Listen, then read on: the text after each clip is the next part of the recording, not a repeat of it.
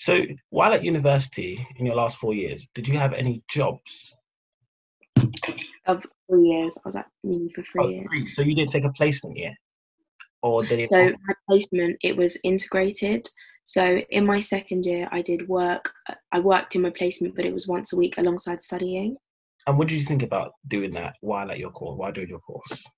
I absolutely loved it. So I had my placement on a Wednesday, and it meant that I'd have lectures on the Monday, and then I'd have placement, and it was like a nice way to break up the week because it was something different. But then I could come back, and I also wasn't. If I took a year out, I feel like I'd be missing out on being with my friends, and there'd be the stress of finding a house after. But it just meant that I was still in Bristol, but I got to experience doing a work placement alongside studying, and I really liked it.